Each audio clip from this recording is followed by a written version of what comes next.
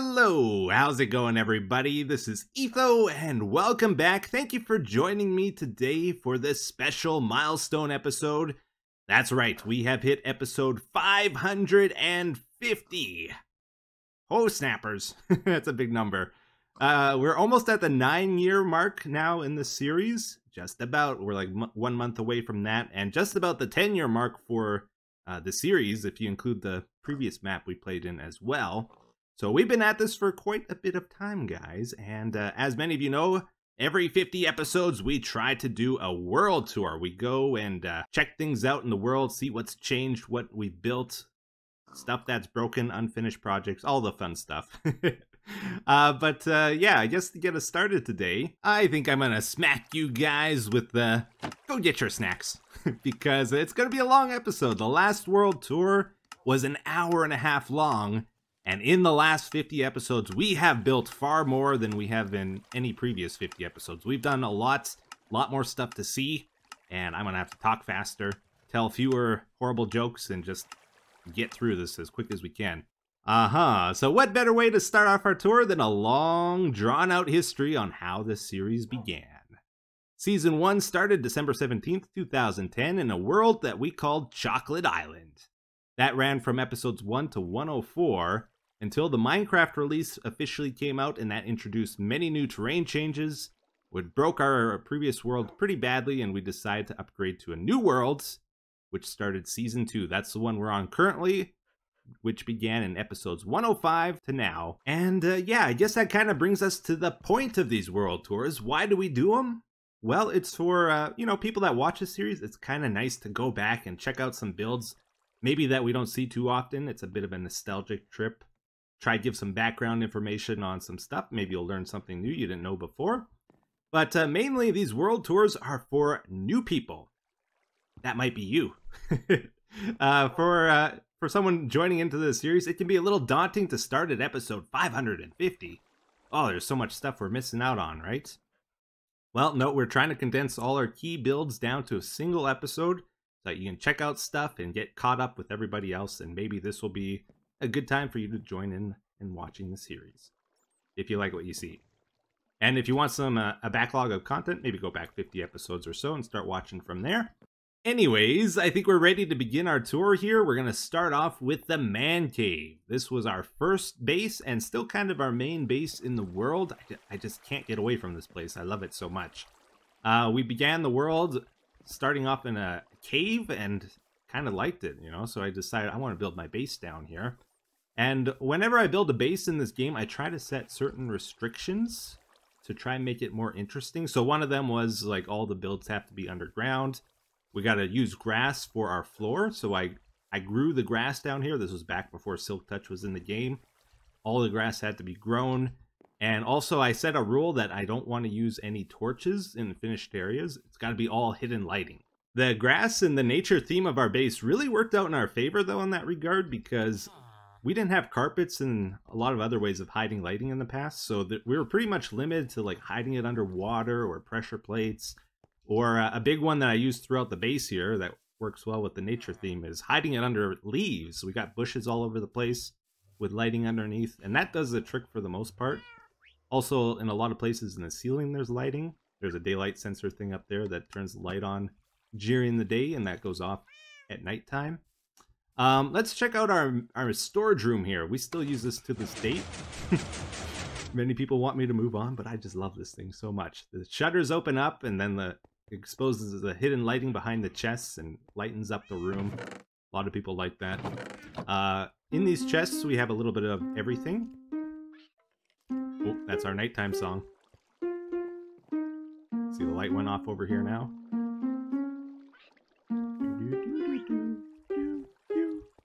Oh yeah, it can be tough, everybody. Living in a cave, never seen the sky. You don't know what time it is, you run out the door and you get creepered right in the face. Not with the nighttime song, we know it's nighttime now. And we also have a daytime song that triggers in the morning. And we're going to be switching into creative and spectator mode throughout this tour. A lot of people get confused about this. We do play the series in survival on hard mode with no mods, no data packs, no Optifine, nothing. It's vanilla Minecraft. But for the world tours, I create a backup, and that's what we're on right now. So we're free to destroy stuff and go into creative and all that kind of stuff. So these are our day and nighttime songs up above us. They get triggered by a daylight sensor right over here. And of course, with every storage room in this game, you need to have an ender chest nearby. We got that under the water. Anvil hidden over here. And you need a crafting table as well. That pops out of the ground, like so. And also, it's nice to have a smelting room next to your storage room. So that is what this is over here. We can smelt stuff. Every time we put in something, plays a little tune, the light turns on. And also, these lights over here turn on if anything's smelting in the room. I just realized these might be backwards. I think they're supposed to play the tune when they finish smelting. So you know they're done even if you're not in the area. But I guess just the light turns off. We got wire access over here if we want to check out how the redstone works. I made the smelting room back when bud switches were new in the game. Block update detectors. Now we have observers which replace those for the most part. And as our world ages, we try to keep our older builds looking pretty much the same as they did originally, but we do make a little modifications. You can see we got a stone cutter here now and a grindstone, lanterns, shulker boxes in the ceiling. Those weren't there 9 years ago, I tell you that. Up the stairs here, we have one of the very first farms we built in the world, the pop-up sheep farm. We added this section a little later in the series once hoppers came out. But the idea is we can run along here and shear our sheep, like so. Some of our builds in the world have broken due to updates, and this is one of the farms that definitely has many times. Because it uses so many different game mechanics, which keep changing. But we tried to fix stuff in this world as well, so I think at the moment this is working, but not as good as it did originally. Always interrupting me. So the way this farm works is we got a block above the sheep to hold them in place. They're about 1.5 blocks tall, so they can't get out of this airspace here. And originally when we would shear the sheep, the wool would always land within a 3x3 area. Now it can jump outside of that a bit. And then we would use water to push the wool down a grate here. And it would always land on the pressure plate. Now it can get stuck on the fence, rarely. And when it would trigger the redstone, the sheep goes down, and then grass grows to the dirt block there, triggers a bud switch, and then when they eat it, it triggers it again, and they pop up. So let's just head to the end here where we got our controls. So there's a water bucket control over here. Sends water down to push the wool down the grates. And then all the sheep that have their wool sheared would go down and reset. The ones that didn't have it sheared before would stay, but you can see it's a little broken. So we also have a manual override to get everybody down. And then when they regrow their wool, they pop up, the lights turn back on. Above here we got the water system. The pistons move out of the way and drop the water down. We do it that way so the piston kind of matches the wood color up there. And then below we got our 2-stage bud switches. I designed myself. I was pretty proud of them at the time. Which trigger when the grass grows and they eat it. And then we also have the water below those pressure plates over here. Let's go creative. That's where the wool ends up going. Let's spawn some in here. Test this. It runs down a channel on both sides. Water on ice over here. And it goes to a dropper elevator right over here. Up to this chest. And then you can see it's ending up in here and it gets collected together, and then we manually take it out and put in the different colors. And shockingly, this is the only sheep farm we've ever made in this series. I do plan on eventually making a new one with the shears and dispenser mechanic that's sort of newish. But this has been sufficient so far for me, actually, because I don't build with wool very often. But if I need a lot of it, this is definitely going to be disappointing. Because it's not that fast. Over here we got our Ender Pearl station loaded up with Ender Pearls over there. And then we stand here to get them. It's pretty nice. I use this thing all the time. Downstairs we have multiple branching paths in our world. Endermen stealing our stuff as usual. Another one of our very first farms. This is pretty gimmicky. Mushrooms would grow in there and then the water would harvest them. Now they grow out here. We got a jukebox station. We can put records in here. lights turn on when we do that. So the general idea with the man cave was to fill up any empty spaces we might have with contraptions or farms or anything we want to build, and then link those together with paths, and then finally decorate them and make them look nice. And honestly, I think that's the most practical way of playing this game. Like, I've made many bases since then. I find this works a lot better than like pre-building a base and filling it. This is the very first enchanting station I ever made in this game, guys, and I'm pretty sure this is the first enchanting table I ever crafted, actually. Still got it, still know where it is. That's another cool thing about having an old world. It's like, oh yeah, that was the first time I did that, the first time I did that. Brings up a lot of old memories, you know? So in the past, it took 50 levels to enchant something, and you needed 30 bookshelves, not just 15 like you do nowadays. And when you enchanted things, your levels went all the way down to 0. So a lot of times people would block out the enchanting table with torches. And the way I decided to do mine, since I was a redstoner at heart, you know, I decided to hook up some sticky pistons to the bookshelves, and then you have a fine control over what levels you would get. I keep a lot of junk up here as well in these. I think I added this later, this stuff up here. But yeah, you could control the levels easily that way. And this is a little hard to explain, but we have a man-made river running through our base, which originally the plan was to have a water transportation system, like a boat road running through the whole base, and it just never worked out. And we ended up just keeping this here as like a decorative thing and a way of getting around. We got lily pads over top of it we can walk across, which is kind of cool. Back over here again, this is like the part we branched out to shortly after we did this area. We got a pumpkin and melon farm, very simple one. Step on it, pistons push the ground up.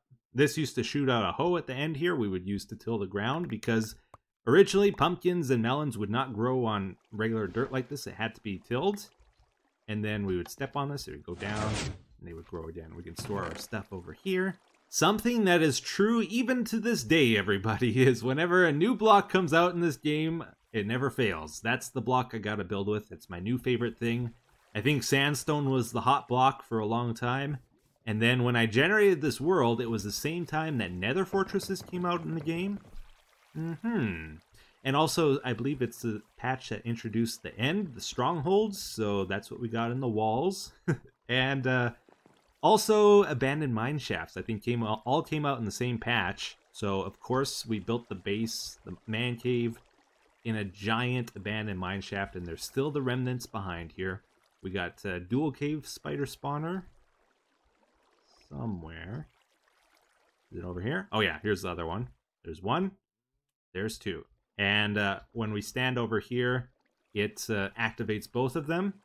For a long time, this is where we used to kill them. There was a crushing system here, and we ran them up a spider elevator thing I designed. It brings them up. There's a whole wacky thing. It goes up over here. And then I think this came from the other spawner. They merged together. It keeps going. It keeps going. There's a horse over there. And then it would drop them down, get them down to a one-hit kill. And somehow I managed to make it where they wouldn't stick to any walls and stuff. Oh, it was amazing. This was my main XP farm for a very long time. Pistons were also fairly new in the game at the time we were building this. I think they came out one patch before the official release back in the beta. And of course, the hot thing was spiral elevators. So these would push you up. They don't work anymore, as you can see. But it would bring you up like this. It would push you onto stairs. And of course, every base needs an ugly brick thing, so we got our ugly brick thing over here. Look at this, infinite water. Incredible. Amazing. Crafting all in one station. The water doesn't flow out because we got the pressure plate here. Yep. Hidden lighting. Oh man, just incredible, guys. You didn't see that there, did you? Nope, it's there. We got run faster for speed potions. We got live longer for the instant health. And don't forget about the hidden chest behind the lava. That's what we would use to refill these when they would run out, because we built this before hoppers were a thing. You had to manually refill things back then. It was really annoying. Don't forget also about testificates. You guys remember that? Before villagers became villagers, they didn't trade at all. They did absolutely nothing in the game for a very long time, and the goal was to collect all 6 different guys, different colors, in Project Pokemon here. Never did it, though, and can't do it anymore, so these are empty. Got some secret chests here for trading stuff with them. We got paper for the paper trade. We have a button to cycle through the guys. It's broken now. They take damage a little bit when they get switched, but yeah, kind of cool. Secret ender chest. That's the crafting table. Secret ender chest. Aha. We got a 2x2 door here. This leads over to Emerald City. The plan was to put a village over here and to make it all technical and crazy. And oh my goodness, my eyes. Look at this place, right? Incredible. Absolutely amazing. So we would drop the villagers down over here. Then we carted them over with the mine carts to our village. And then they were forced to live in these rooms. And now I use this for storage. There is still one iron golem here from the ancient days, though. And there was also the well. I think there's a villager down here still. There's 2. These guys are ancient. I don't remember how this stuff all works, to be honest. It was so long ago. But yeah, I had a big plan in mind with all of this. Like, we spent a lot of time working on this. I had to mine out the whole area. We had a whole system up above here for the villagers. They would get dropped down through the water. And there was like a storage system and a way of moving them through the nether. Oh, I broke it. They would get held in these areas and then drop down to these spots.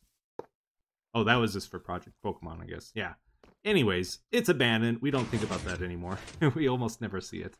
Something else that we abandoned, but is so much cooler, was our original potion room. Back before brewing was automatable, we came up with a system here that's pretty cool. We got the 3x3 door with the hole in it. We got some storage here for the potions. This is like our random junk stuff. You can see it's color-coded behind the chest. There's some wool, so blue for swiftness and orange for fire resistance and regen. That was pretty cool. We got some pixel art in the floor, as well as our main brewing area over here. So the idea is we would stand underneath the water. If we wanted glass bottles, we'd hit the top button. And funny enough, with the way the game is now, this actually gives us filled water bottles. That's not what originally happened. You would get glass bottles, and this was within reach. So you'd hold right click, and then they would get thrown up like this and filled. And then you would use those to fill up the brewing stands. All of the brewing stands are within reach. You don't have to move at all to get to them. And then, like, if you wanted netherwort, you would get the netherwort. I guess there's only one left. If you wanted redstone or gunpowder, you would hit this. And then you would pick your final ingredient, sugar maybe, for swiftness potions.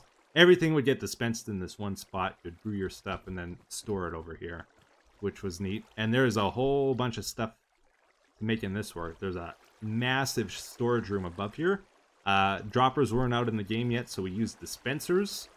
And that is why we're getting water bottles now, because it's glass bottles in the dispensers at the water here. Kind of interesting. Dispensers are about thank you sign. I guess that's for the door. Yeah, anyways, the way we would get to the room over there is through the gold door. Man, these Endermen, they're driving me crazy. And there's a hopper minecart underneath the block there. It would pick up the stuff, go through, step on the pressure plate to close the door, and you can access all the storage here and refill it and stuff. Moving on, we got ourselves a bit of a wacky build, the UFO. With the cow farm below. This was our main source of food for a long time. Eventually we found a mushroom island and moved those guys over there as well. But we had a whole thing for fishing. We would stand here. It's like a little mini game. I'm pretty sure it doesn't work anymore. Can we get one at least? Oh, we got one. We would fish them up and they would go into the water above and then float into a holding system. Oh yeah, so you can see we got flowing water that goes this way. Then it would merge in the middle. They would go over here, fall down into a fenced area, and this is where we would kill them. And something else cool about this cow farm is this square you see. This was actually part of the abandoned mine shaft. You know those weird square rooms? That's what this is. We turned it into a cow farm, which we can get to over here. We got a way of going down. We got some dispensers for looting. We got that for tilling the crops. Oh yeah, we used to plant wheat and stuff here too. We got seeds and the wheat there. But generally we would feed the guys. We would go down here after we killed them. Let's kill a couple. I'm sorry. I'm sorry. We have a bunch of pistons holding water up, I believe, over here. And then we would retract those when we'd hit the button. Oh, a lever. Never mind. That would pull the pistons back. The water would flow down. Because, again, you couldn't, like, keep water buckets and dispensers or anything like that. All the drops would fall down to the center and then get pushed towards us. And also, there was an old trick in the game. If you had fences below tilled farmland, you couldn't trample it. And that was amazing. But they removed that pretty shortly after it was discovered. And then there's also a way of getting back up over here. Once upon a time, we had two testificates in our world named Tom and Jeff that ran our potion lab for us.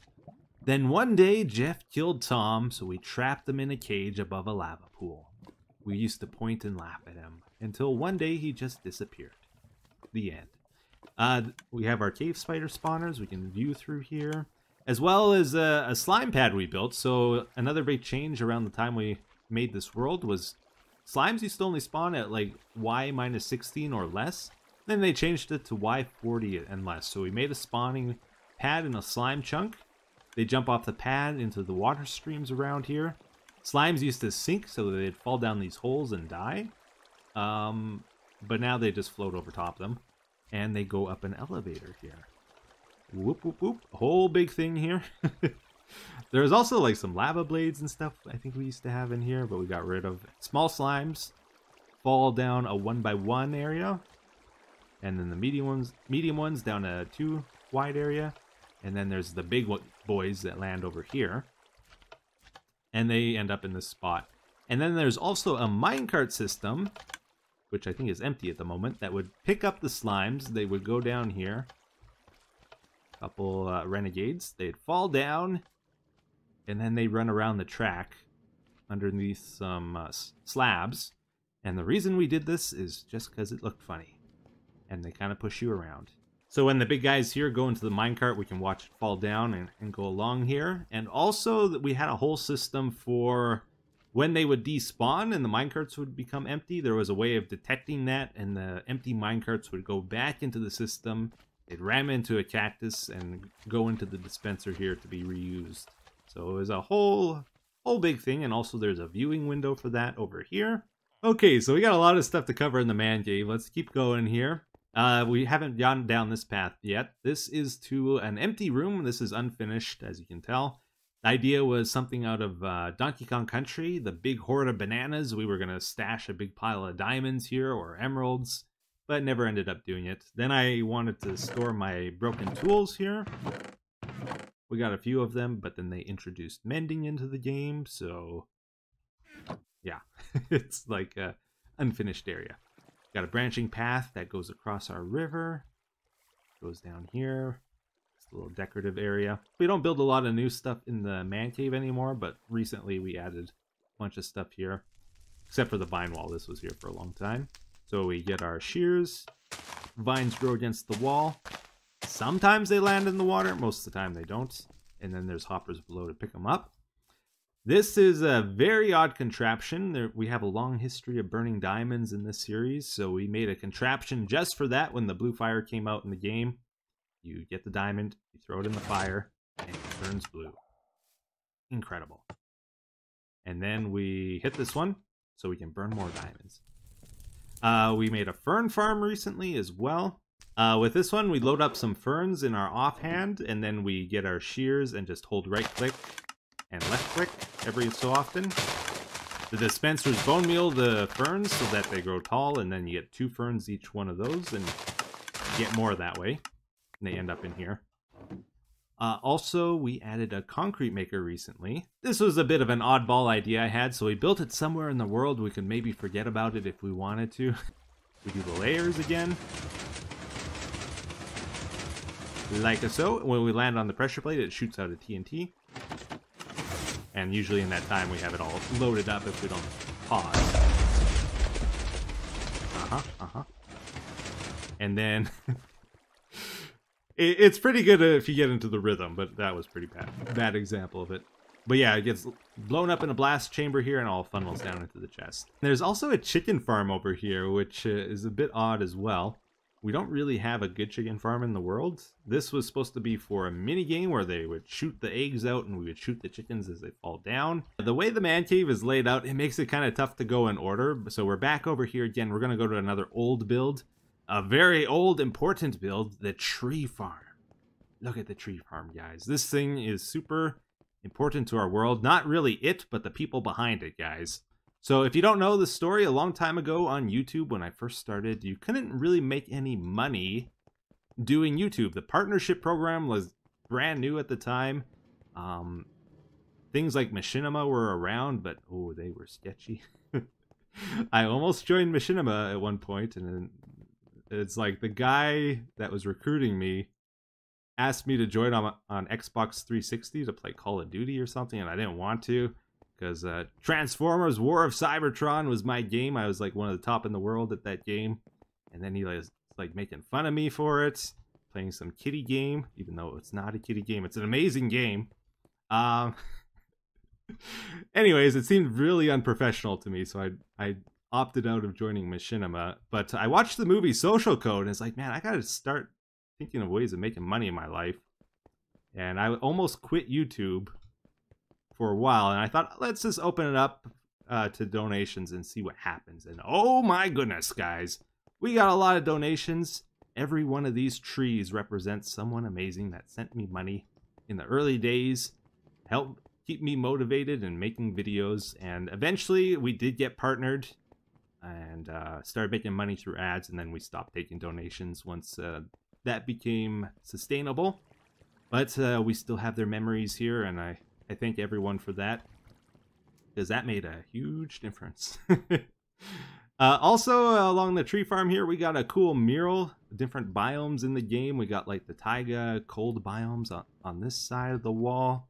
Then we got the hotter biomes over here, desert, mesa, little Bryce Cannon or whatever, I don't know. We got a sand temple, miniaturized, as well as like the forest and plains and stuff on this side. It's a little bit tough to see it when the trees are grown in here, but I've always been a big fan of the ceiling design we did in here as well. It's a simple design, but it looks pretty cool, I think. And over in the corner, we also have a grass farm. What would you call this again? Flower farm sort of thing. You hit start, you get stuff loud. You hit stop, hit the button up there, water gathers it together, and then we can store it. There's also composting for anything extra we get that we don't want. And yeah, we upgraded this recently, so now it's faster and does Nylium and stuff, so it's pretty cool. Those of you that have been watching the recent Hermitcraft episodes, you know I've gotten pretty good with note blocks. That's not always been the case, though. I've always been a big fan of note blocks. Didn't know how to use them for a long time, but even during the series here, I have tried making some note block songs, and some of them turned out pretty good.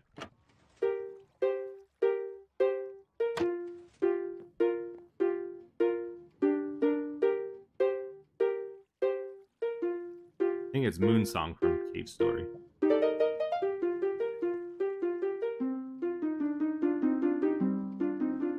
Got our map wall, our kitty. If you leave the trap door up, it keeps playing in a loop as well. Over this way is our netherwort farm. Ooh, we built this when the magma blocks were introduced in the game, and the netherwort, I believe, as well. New blocks, guys. New best block in the game. Gotta use them. There is a button over here for harvesting. Press to harvest. That shoots out the water. and funnels them all to the center where they go down a hole. Water shuts off, and then we gotta manually replant because there's no way of automatically doing it. Not yet in the game anyways. And then they go up a dropper elevator. Goes up and then down into the chests on this side. Excellent. So I think we covered most of the stuff in this area. We're not done with the man cave. No. There's still a lot left to go. But this area is done. Down this way we have the Ender Porter. We'll get more into that later. We also have a path that leads to the Stronghold base. And I think this connects to the Guardian Farm. Although I might have covered that up recently. Then this was just a open space we had, so I put something here. We got a flower farm. Super fast. Slimes always jump on the pressure plates and trigger it when I don't want him to, and lags the world. It's great. Yeah, it's great design, guys. You can see our cave spiders. Oh yeah, and this is where we actually get the drops from these guys, so let's go check this out. So they used to go up the spider elevator, and then we changed it so they just fall down. They land on the tripwires, and then that makes the minecart get moving here. It picks up the drops through the slabs and deposits them in the chests. And the other one's set up exactly like that as well. And it's got a little creeper face design on the slabs. Fishing got improved in the game at one point. So you used to only get fish, just the regular standard fish, and then they added the looting and leer. Yeah, I think that's the two. So we made a fishing shack where we could just fish. Yeah. This is the man-made river. It kind of branches out through different places in the base as well. So it comes down to the fishing shack and fills up the pond. And we also have the river branching down here. It creates a small decorative waterfall, which I think looks pretty nice, down to the lower section. This area is mostly decorative, but we do have a little bit of a farm here. This used to be a rabbit farm, which is why we planted the carrots all around it. In the past, you had to tie them to fences on leads. Otherwise, I think they would get away or despawn, or something was weird with it. And then you would feed them through here. Some remnants still remain. I think they all disappeared eventually. I don't know why. But then there was some stuff for... Oh, I think we'd use the water so they'd hop around and make it easier to feed them. And then there's poison to get them down to, I don't know, a one-hit kill or something. And that was for collecting the drops or something. I don't know. It's all very confusing. Eventually they all disappeared though, so we turned this into a pig farm who also eat carrots, so it worked out great. This goes down further. This is mostly unfinished down this way. But we did put down an eats road in here as well, which is a transportation system I invented a long time ago. Doesn't work in the game anymore, but you could ride boats down a track. I'm a pretty big fan of branching paths, if you couldn't tell. So at the intersection, we can also go this way. This leads over to the creeper face, and oh, we just saw it shoot arrows out of its eyes. That's cool. Back up to this way. We got two important things along here. This is a part of our snowball fountain system, and also snow farm. So you left click with the snow shovel. Hopper minecart automatically picks up the drops, and then they funnel down to a system below. And this is a mini farm, the very first one we built in our world. Check this out. You stand on the pressure plate. Piston moves the dirt up and down like that. Hold right click, and then the dispensers are full of bone meal. They grow the crop, and you get a little extra every time. Amazing. Also works with wheat, potatoes, even beetroot seeds, guys. Look at that. We get beetroot like crazy. And the cool thing about this one is pressure plates on a jungle log, so you can use it to grow cocoa beans too. The very first thing we ever built in this world was the lava creeper face thing you see before us. Lava, larva, lava, whatever weird way you want to say it. The idea behind this was to pay homage to our first world, the Chocolate Island. We had a giant creeper face in the middle of our base, so we built another one in the middle of this base. Behind it is our nether portal to get to our nether hub, and it's very treacherous to go through it, always. But I've gotten into the habit of doing it properly now. Behind the window here is our very first horse, Zenith. We used him to fight a wither one time, and he actually survived. It was like incredible. That's the snowball fountain I've been talking about. It has a player detector on it, so it only fires when we're nearby. Also, you saw it shot arrows out of its eyes. That's controlled over here. We have a way of refilling the arrows, and then there's a randomizer for it as well and stuff. Oh, there it goes. And now we arrive at the moment many of you have been waiting for. Through this tunnel lies our very best friend in the world, because it's a single player, and he doesn't talk, so he's the best we can settle for. Wilson, our Tamagotchi pet in Minecraft. Wilson!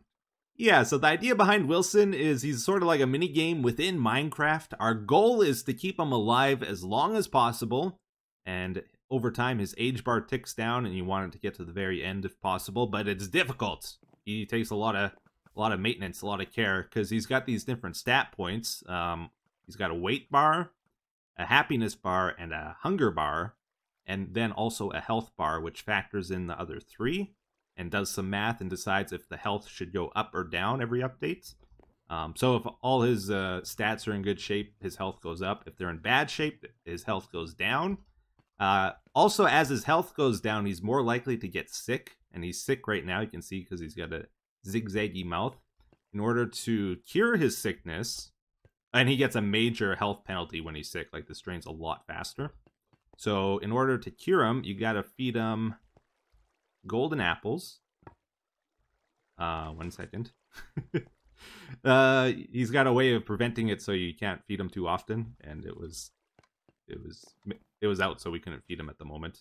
But yeah, if we feed him a golden apple, it cures his sickness. Now he's just kind of sad because his health is low. In order to get him happy, we got to keep him in good shape for a while. So one way of doing that is by feeding him. You got to get his hunger up to 5 bars. And you can feed him cookies as well. Cookies give him less food, but boost his happiness and also increases his weight faster than normal as well. The idea with the weight was to keep it balanced. You don't want it too high or too low, otherwise he would lose health. And the really cool thing about Wilson is he's got lots of different expressions he can make. Let's just run through those. So at 5 lights on with the health bar, he's got the super happy expression. At 4 lights, he's still looking pretty happy. At 3 lights, he's neutral. 2 lights and he's sad. At 1 light, he's just wishing for death at this point. And if you neglect him, if you don't take care of Wilson, his health bar will drain all the way down, and then he gets the dead face, where his eyes are closed. He's got the zigzag, kind of like the sick face. But once he dies, you cannot revive him. His heart stops beating, and it doesn't matter what you do, his age bar stops ticking, and that's your final score. All right, good stuff. So let's go take a look behind the scenes. What's going on in Wilson's body? A whole lot of redstone. So the history behind Wilson is we started working on him around the time the redstone update came out. That's when we got hoppers in the game, comparators, and I think maybe droppers, but I don't remember. And I got super excited about all the new possibilities, about what we could do with the new features. And I wanted a technical challenge, so that's where Wilson started being made. And while working on him, I figured out lots of cool stuff, like how to do variables, counters in Minecraft. We got a sickness randomizer based on health levels. So this is a variable randomizer. Depending on his health level, he's more likely to get sick. It like operates in 3 different stages. So that's like his immune system. He's got a stomach, so as we feed him, it takes a while for him to digest his food. If you keep feeding him before his stomach empties, then he gains weight faster. Also, he's got a bladder system over here, I think. So every once in a while, he takes a poop. And then his weight drops by a bunch. And it's supposed to, like, flood the room or something. And you have to clean it up, otherwise his happiness would go down. I never implemented that. And also, a lot of people give me a lot of credit for inventing the hopper clock. It's a commonly used redstone circuit in the game, and I invented that while working on Wilson, actually. This is, I think, the first one ever made in the game, right over here. It's Wilson's heart. So this regulates how often he gets updated. It's a variable timer system.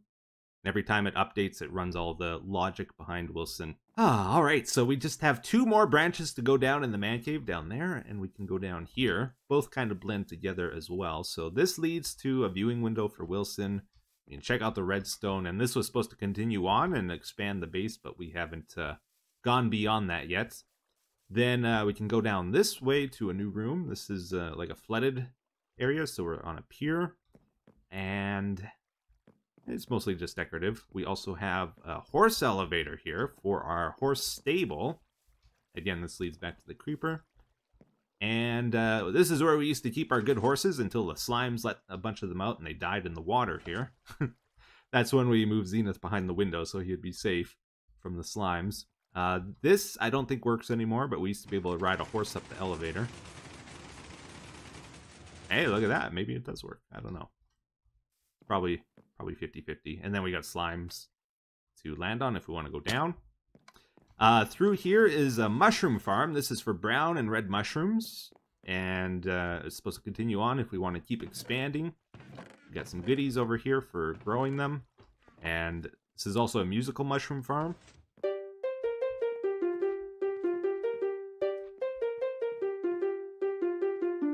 Alright, and then from here we have another branching path that goes down to the Go Get Your Snacks machine we saw at the beginning of this episode.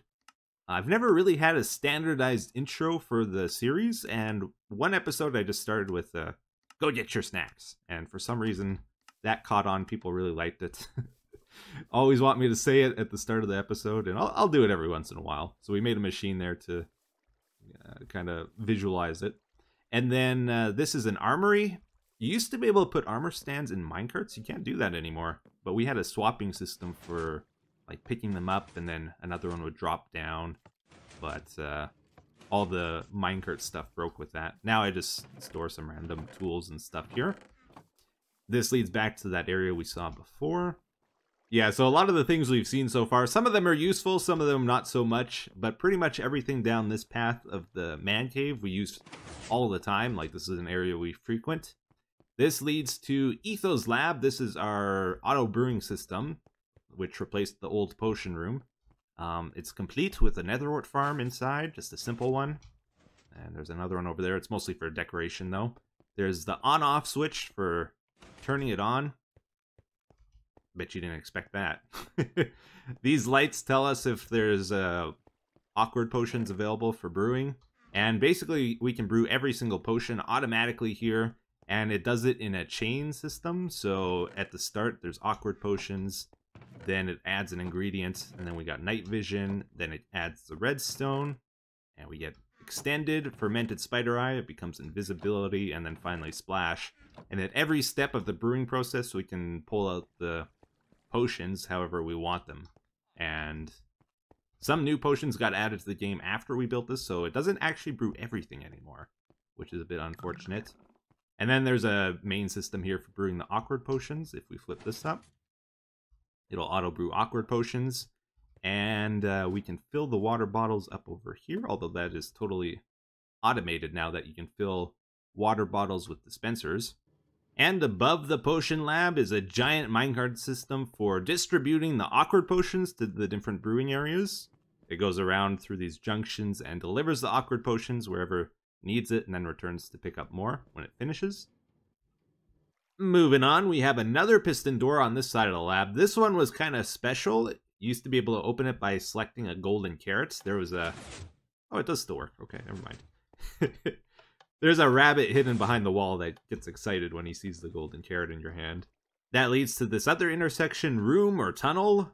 This one's pretty decorative, though. We got a bunch of plants on the podzol down below. Water down the middle, and you can see like plants hanging down from the ceiling, roots from trees, and I think I hit a bunch of water buckets above too, so it like leaks down. It looks like it's filling up the water below. Oh, and I guess there's water coming out of the sides here too.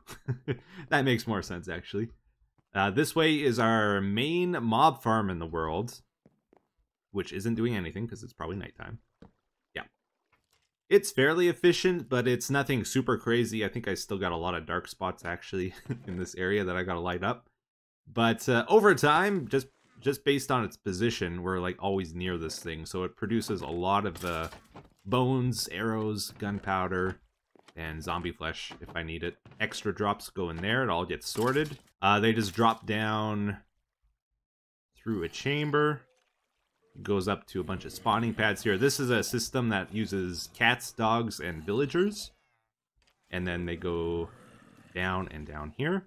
There was also like a way of switching what path they take.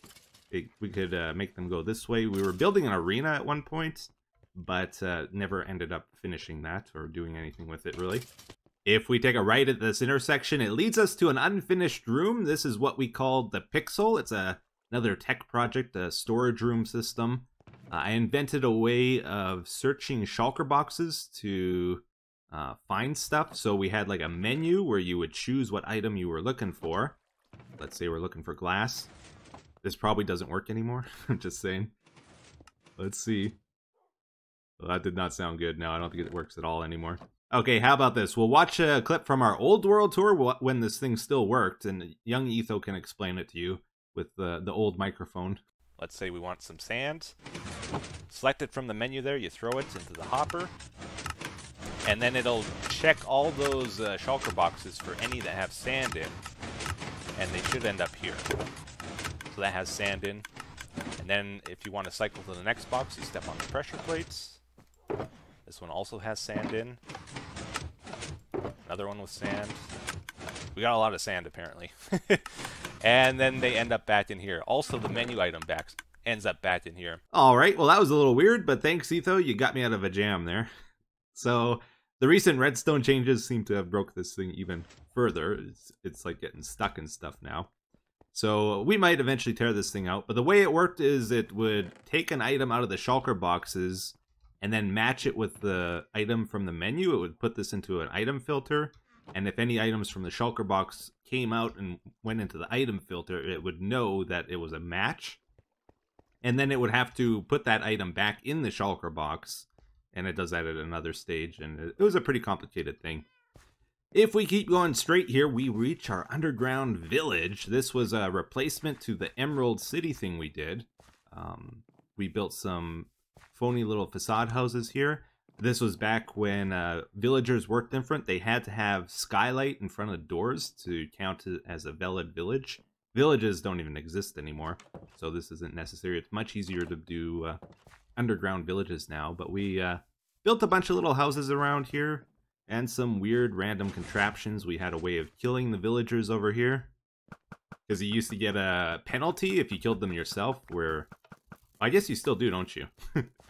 Where trades cost more. There we go. Turn it on. Turn it off. We got a school. So the baby villagers used to go in here. They would get separated from the adults. And then when they would grow up, I would decide if they should live or die. They would go on to the good life if they should live, if they have good trades. If they had garbage trades, we would send them down here, and they would go up to the surface and get killed by zombies. At this end of the village, we had a contraption for trading zombie flesh with our villagers, which isn't really necessary anymore. There's a weird guy staring down at us. I made some weird things in the past, I tell you. I don't know what I was thinking half the time. If we keep going up here, there was a zombie spawner. This used to spawn in zombie villagers. I don't think they do that anymore. And we would cure them, and then we would send the cured villagers to the village if we ever needed to repopulate it. And we also got an elevator down here. If we want to get up to the surface, we just hop on the llama. The llama-vator takes us up, activates some tripwires on the way. We hop off, and there we go. We're out of the man cave. Nope, not yet. We still got another branch to go down in the man cave, and then we're done with it. This is a quick one, though. But man, we're at 50 minutes here. We might just need to skip the man cave in future tours, because it takes up a big chunk of the time. So behind this door is a randomizer for a firework crafting machine. We can refill the ingredients there. We go down and we can access the actual room to it over here. So this is the firework factory. I don't know if this still works. I haven't used it in a long time, but you stand underneath here and I don't even know if I remember how to use it. Yeah, it gives you the ingredients. You use those to craft your fireworks star. Like so, and it's random. And then once you do that, it gives you more stuff. Those then end up in storage, and then you can use them to randomly craft a firework with random amounts of stars. You can select how many over here with this item frame, how many gunpowder you want with this. Hit the button. I don't know where they come from. I guess over here. And it gave us a random amount of stars, and gunpowder matched with what we got set there. Nothing behind there. We got elevator and potion lab wire access. This is just if we need to check anything out or change anything. Easy to get to the stuff that way. All right, let's keep going. Got to keep moving. So we saw this already. This is above the Etho's lab. We ignore that guy. Oh, actually, we can use him. Check this out. We put the shutters down and we're perfectly safe from mobs while we use one of our mini farms. Yeah, this mini farm doesn't work anymore. It used to block out the light with the slab. Now light shines through slabs. And I can't plant the crop either. There was a hopper underneath to pick up the plants when they would pop off. And it was pretty nice, but it doesn't work anymore. Let's keep going. Little decorative wheat field there. And we built another mini game over here. This is like a Simon Says memory game. Never got it finished though, so let's just... Alright, we killed him.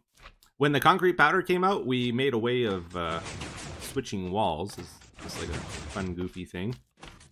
There's a bunch of different patterns. Oh man, trying to do it for. And it cycles through them, but never fully hooked that up either, and then it just dead ends here. Woohoo! Alright, we finished up with the man cave, guys. We can move on and check out some other stuff in our world, some stuff above the surface now. And we're going to fly through the secret tunnel behind the waterfall. We made this before you could rocket launch yourself with the elytra. So we had to get the slope just right to make it through. And we used to have a conveyor belt system here. There was a thing you could do with pistons for a long time called piston translocation. It was in the game for 2 years, and they even had some updates in that time. And then they were like, oh, hey, let's remove this this feature from pistons. And it broke so much stuff in my world. I had to tear out a bunch of conveyors and elevators and redo them and stuff. Oh, it's nighttime. There we go, that's better. So the tunnel brings us to the library. This is our longest running unfinished project in the world, and I kind of don't ever want to finish it just because of that. We got an enchanting station with anvils and stuff there. And this is part of a book matrix thing. We have a way of storing our enchanted books, and then we can request them using the buttons. Aqua Affinity, let's go for a punch. And efficiency. And then they get delivered to us right around here. There we go. You can use those for enchanting and stuff, which is great. It's a little bit slow though. Made that a long time ago. And we got Grandma Witherbottoms up there. Might tear that out still, I'm not sure. Yeah, so at the end of every episode, we do like a Q&A thing where I pick out a comment from the previous episode. If somebody asks an interesting question or brings up a good topic or has a good idea for me, I like to feature it as the comment of the day. And we got those arranged. Every 10 episodes gets a chest, and they're all in order. And we got them all saved. Unfortunately, there was a bug a long time ago that deleted a lot of them. So we lost a lot of information that way. But we have them also on the other side here, the older ones. These are the ones I think that got deleted. Alright, so back at the man cave entrance, I guess let's just fly up and give you an aerial view of what's going on here. So that's the library where we were just at. It's a little bit chaotically arranged. I would like just build random things and, you know, they wouldn't really match the theme or anything. So we got like snow mixed with forest and sand all over the place. Doesn't make a lot of sense. So doesn't have a lot of cohesion to it. But, you know, it's our world. We've gotten used to it. This is the snowflake. When I first started in the world, I kept getting lost. I needed some kind of beacon back before beacons were in the game. So I put a giant snowflake in the sky, and I could see it from a long distance, and I stopped getting lost around our base then. Because remember, we were living underground, so we had no structures above here to help locate it either. It was really, really tough. Eventually, we turned this into an iron farm as well, one of the old school designs. This is in our spawn chunks, so it would run all the time. Am I gonna die? Oh, I lived. Okay. Iron golems would fall down here, and then the lava would kill them, which I think I removed. I mean poppy farm. Yeah, it's a poppy farm, not an iron farm. It might be best if we just take a walk through the swamp, actually, so let's go for a little stroll. We've seen this already. That's the Project Pokemon and Emerald City stuff. We planted a few mushrooms here to make it feel a bit whimsical. This is, I think, the true spawn of our world. So we used to have a way of sending ender pearls here from the end, and they would get stored without us actually having to go to the overworld. That leads to a mine shaft. We'll check that out in a second, but let's just go through the swamp. I'm supposed to plant some trees, like make it look like it's connected to the canopy above. I haven't done that yet, but we got some mushrooms planted throughout here. The reason I haven't done it yet is that I hate walking through this place. I wonder why. Just get swarmed every time I go through here. It's insane. But we got some mushrooms. We built a mushroom house over here as well. Yeah. Got like a fireplace. A little cozily decorated. Bedroom upstairs. Alright, we made it out of there. There's still a lot of work I want to do with that. We gotta dress it up, make it look nicer. But the goal was to make the swamp biome a little bit more interesting than just the default. So this was our mine shaft, one of our first projects in the world. This goes down. We got a bunch of chests for storage. This is where that Eats road connects to from our base, and it's a pretty long tunnel actually. We had like a snowman walking around the top here that would make the lights flicker. I don't know if he's still there, probably not. I think that's for speed potions and healing. And then we had a way of converting boats into planks. Used to be a trick you could do. So you could turn like jungle logs into oak planks that way. And again, kind of like the tree farm at our base, we dedicated a mine shaft to people that donated. And this is how I used to get most of my redstone before speed mining was a thing. And then we can ride the rails back once we're done mining. Oh, and it still works. Look at that. Cool. And then when we wanted to get out, we could ender pearl through the lily pads. Oh, and that also still works. Oh, cool. So going back to the whole using boats for transportation thing, you'll see we got a lot of water around our base, and we actually have like probably a good 1,000 blocks of water connected together. Most of that is because I actually carved out the river myself. It's like man-made to a certain extent, and we put trees along the banks so it looks a bit nicer. Could ride our boat through here, made a fake waterfall there, and then we joined it up to this lake where we got the You've Been Ethoed thing. This is a throwback to the Minecraft days. I think it was B-dubs that verbalized the You've Been Ethoed. It's like you've been destroyed or you've been beaten sort of thing. And then someone turned it into an animated gift, and I like made a 3D version of that in my world here, and it's become like an iconic thing. Near the You've Been Ethoed, we got the diamond door. Oh, you guys remember the diamond door? I did a big thing where I teased people that we were going to open it, and then I would never open it. I did that for so many episodes. Then eventually I opened it, and there was another door behind it, and that just got people so bad. And then eventually we did open this, and you can see the reveal for that on episode 404 if you're curious. There's like a special episode as well. And then eventually we actually did put something behind here. It's our redstone room. If we want to do a redstone project, it's like a safe place to work with a nice flat area. So at one point in the series, I got this idea that we're going to do biome enhancement.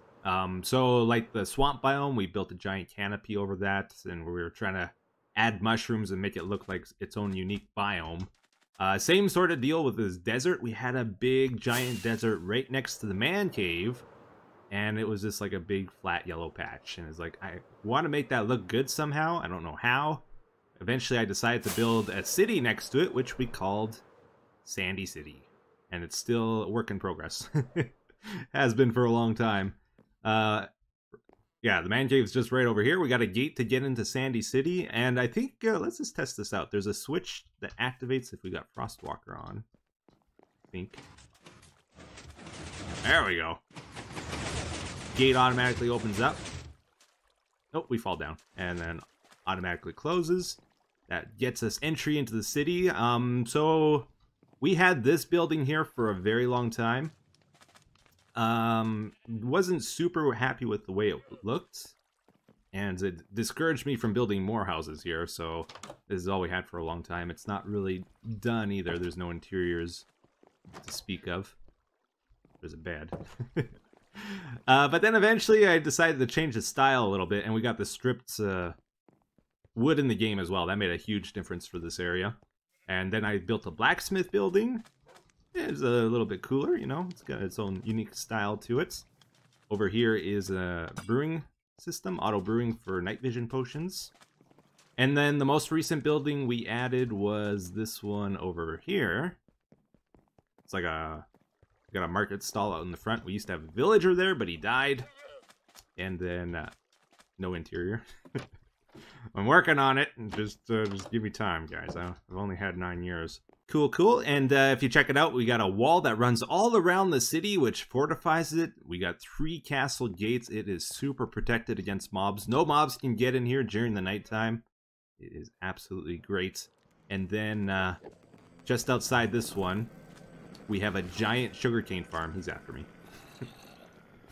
Which we used to use a lot to trade with villagers. This was our main source of paper. And actually still is to this day. Can't get me. Just run along like this to harvest it. And just outside of Sandy City, we have this giant pyramid with a beacon on top. It's not really a pyramid. It's people keep telling me it's a ziggurat or something. But the main purpose of this was to hide the mob system. We had to build this above the ground, and we had this big giant clay cube for a long time. It looked horrible.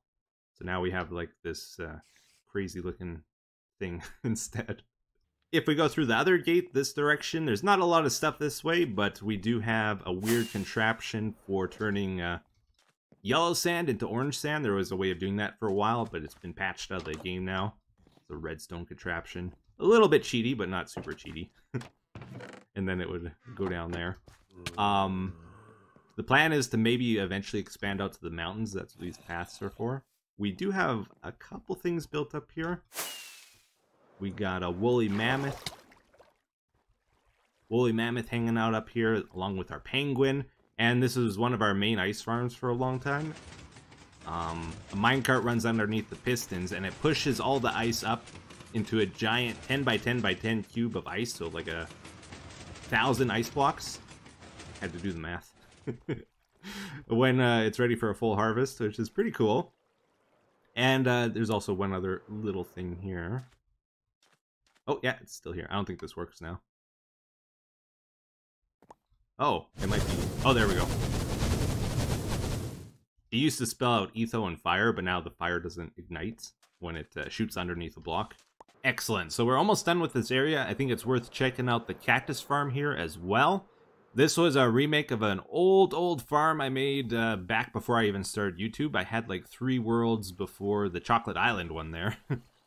So I've been playing this game for a long time. Originally this was made out of cobblestone though, and the cactus would fall down the sides here into the streams below. I didn't know you could like block water with signs at the time, so I had to calculate exact lengths for everything for the water, make sure there was no dead zones with it. Then I had a way of going down here with pot lights to light up the area. All the water would merge together and end up over here, except without a hopper. I think when clay got introduced into the game, the terracotta, I got like into a clay phase. I thought it looked amazing, so we built a road that leads up to the library area. And every one of these lamps turn on at nighttime. They each have their own daylight sensor. Good stuff. Let's keep on going here. So back when we started the biome enhancement project, my goal was to fill up our world a bit more, try to get it looking a bit nicer and fuller. And I took huge inspiration from BOO. He's a pretty good builder. He always had these different areas in his world, and he would connect them together with paths. So I started putting paths in my world as well to connect the different areas together, and it helps so much. Makes it feel more alive, like it's actually a lived-in world, you know. And also it just helps fill up space. And then along the paths we have fences, and B-Dubs was always big into making custom trees, so I started making custom trees as well. Got some dark oaks out here. These are like custom, like triple acacia trees mixed together. And then changed the wood type out. Along with the biome enhancement project, we started a giant wheat field over here. This used to be a plains biome. Well, it still is, but now it's like a little bit more interesting, right? We got a dugout. There's scarecrows in the field with hay bales. There's a tractor. And the big thing here is the windmill as well. Used to have a villager that lived in there, but he died eventually. It's almost like a common theme with villagers. They always seem to die. And from this lake, we also have another river that goes out this way quite a ways. That's a man-made one as well. We blew it out with TNT, I think. And had to build a bridge over top of it here and a path that goes up to the You've Been Etho'd. We lined the banks of the river with some stone, like some cobblestone and leaves to make it a bit more interesting. And there's a launcher here too. Let's see if I remember how to do this. Oh yeah. Okay, I think we're going to start checking out some of our key builds now. Probably the most important farm in our world, the one I use the most, is the tree farm over here. So we mostly use this for the 2x2 spruce trees.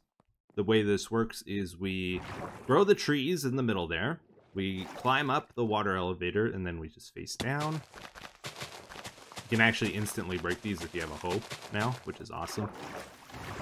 Hit the pressure plate, that launches some TNT from above. Well, it doesn't launch it, it drops it. At precise distances, so it gets as much wood as possible without destroying anything. And then there's hoppers underneath all the carpet here to collect the drops together in a chest, and I'll probably add some kind of item sorter here eventually. I've also been using this for the new warp trees. If you replace the grounder with nylium, it works pretty good too. Further this way is a not so important build. This is one of those ones we try to forget. Yeah, I think it's jammed or busted or something. The lights used to like slowly turn on and off. It was like a dimmer switch on this guy. It's supposed to be the dragon. It's not the best looking dragon. And then I used a super bold color scheme down here. And the plan was to like build a room to house our dragon egg, who's going to be at the end there. And let's just say people weren't a fan of the color scheme and everything. All right, everybody, another big project you've probably been waiting for. The Nexus up ahead here is finally finished, except for the outside. But in terms of complexity and size, and definitely time spent on a project, this is the one that takes the cake in our world. The Nexus has been a very long, ongoing project, and it's just a giant storage room, basically. In the front here, we have a hexadecimal decoder that I designed myself. And sounds fancy. Basically what that does is it takes 2 button presses, a code, and turns it into 256 different possibilities. And then we have a menu here for all the 256 items we store in the system. So we can choose what we want to pull out of storage, like 8D. We press 8D on our keypad. 8 and then D. Kind of got it laid out in the order they are. And then we pull the lever here. We should get some dirts delivered in the requested items. Or if we hit the buttons here, we can request, I think, between 16, 32, a stack, or 2 stacks of items for whichever one we press. And then if we want to put stuff in the storage room, we drop it off here, and it automatically gets sorted. And we're getting our dirt. It takes a bit of time to get delivered. That's the main flaw with this. And then if we want to manually go check out the storage room and see things, we can go this way. This is where everything is actually stored.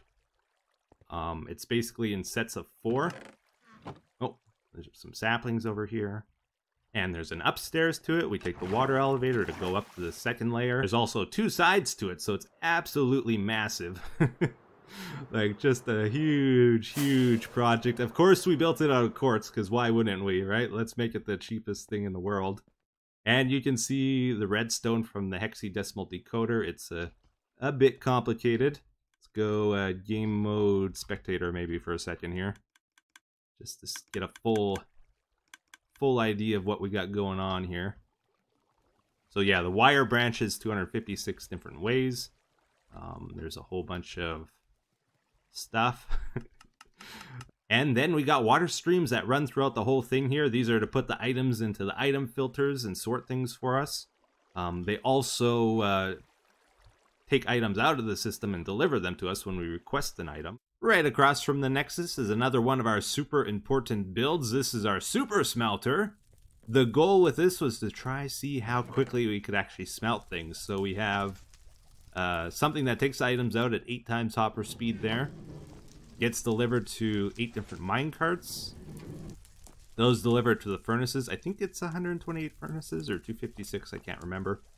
They smelt them. Smelting always takes 10 seconds though, there's no way to avoid that. And then it gets delivered here pretty quickly, at 3 times hopper speed basically. And as you could imagine, a smelting system like that takes quite a bit of fuel, and that comes from our bamboozler. Flip the switch, and it uses bone meal to grow bamboo. We got 4 different bamboozlers hooked up together. This is like a bamboo farm I made myself. If the trap door's open, it goes down and gets delivered automatically to all the furnaces in the super smelter. And we can also just manually collect it here if we need to take it somewhere else. This is the way that gets created. Causes a lot of lag though. Also in this area, we got started on another new city we were going to build. This is a more modern style one. It's supposed to house villagers and stuff, but haven't got too far with it.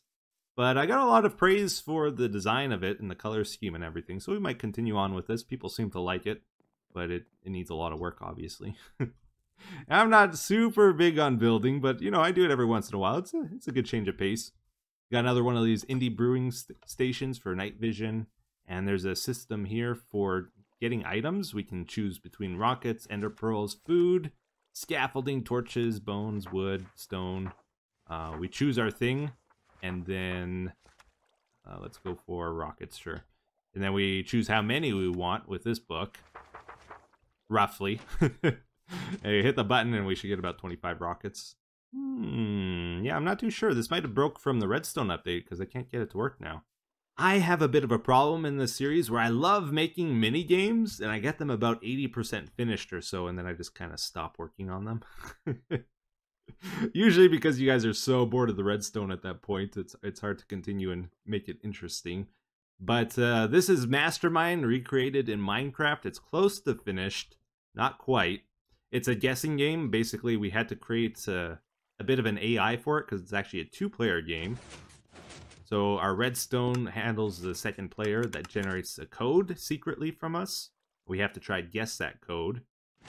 We use shulker boxes to do that, which have concrete powder inside.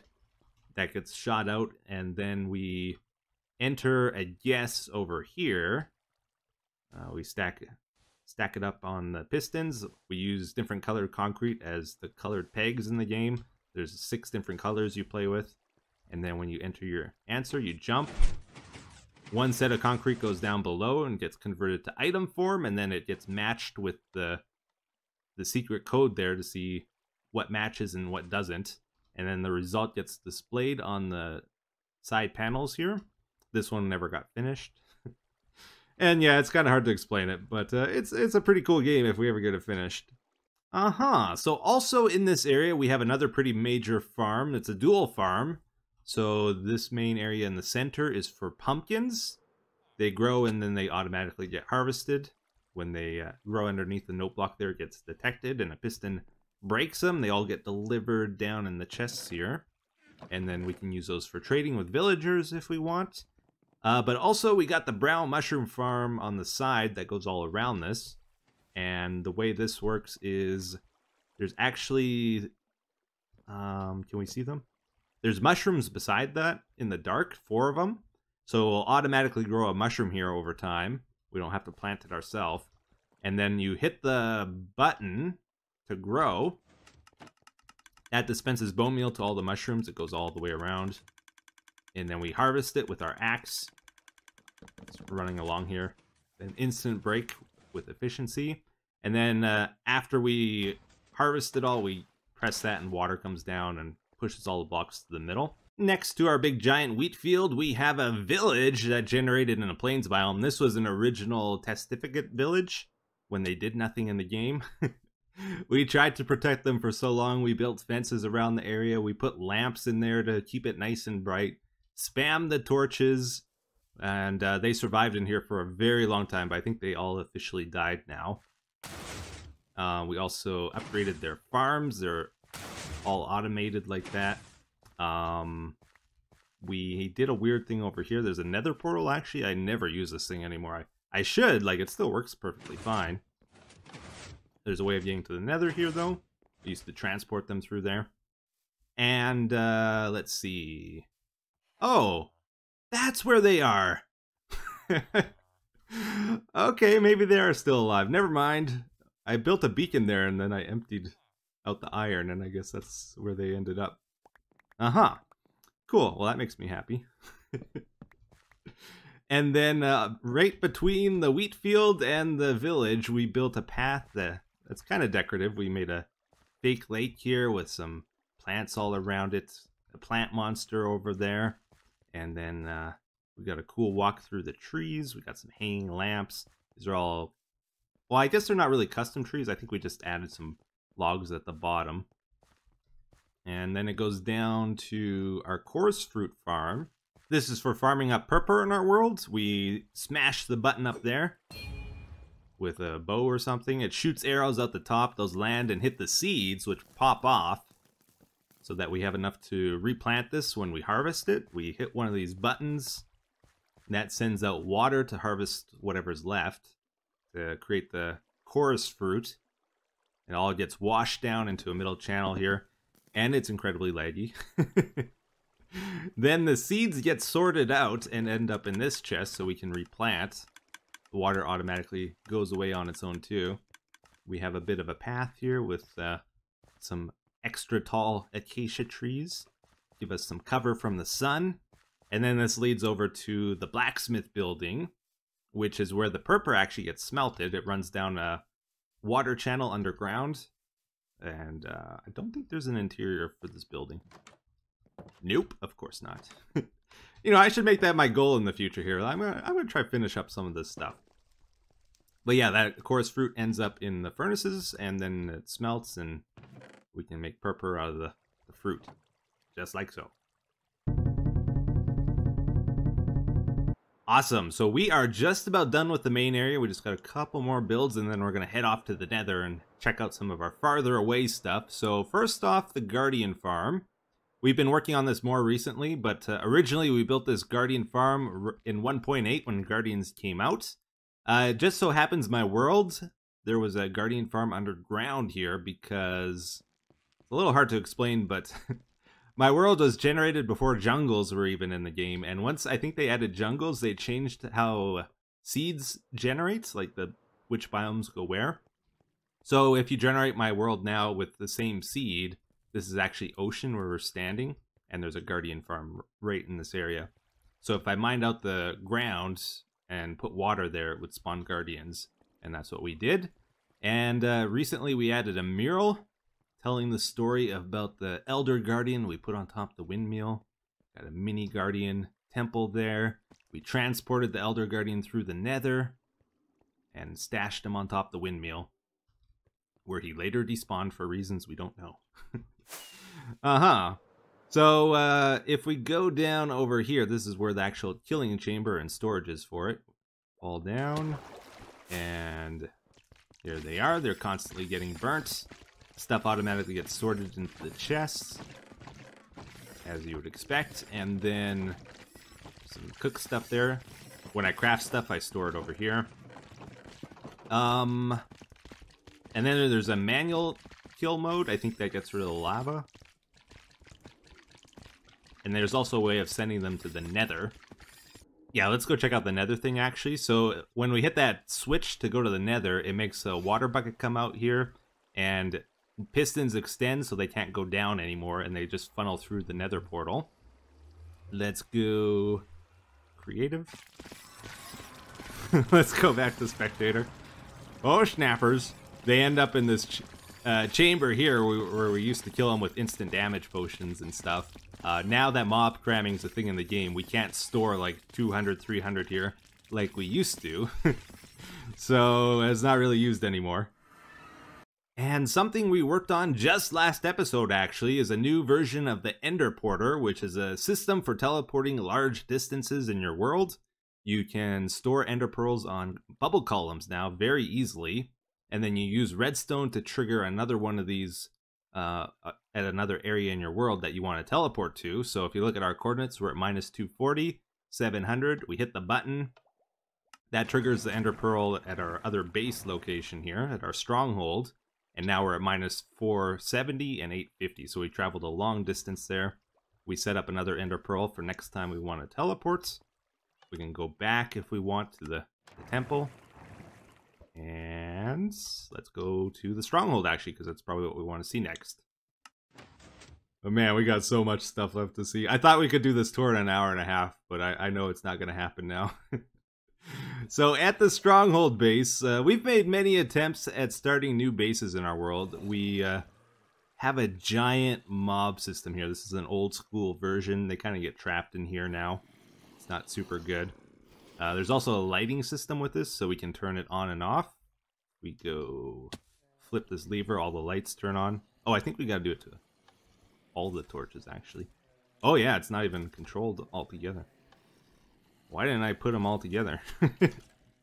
Oh, let's go spectator. So yeah, all the lights are on here, so they should stop spawning. But otherwise, they fall down into an area here. We have a mob sorting system. Oh, I think it does actually work. It's just messed up. Look at the pistons. We got an arm out and the arm's over there. I think we got to replace it for some reason. I don't know why they broke. Or when. Oh, let's get that one back there. So if we do that, then creepers get stored to the left, zombies over there, the baby guys, and then skeletons get one way. I think because we squeezed them through too quickly there, that got messed up a bit. But there was also a system here for making the skeletons shoot the creepers, and then they would explode wherever we wanted them to, down over here somewhere. And there's also a chamber here they used to land down.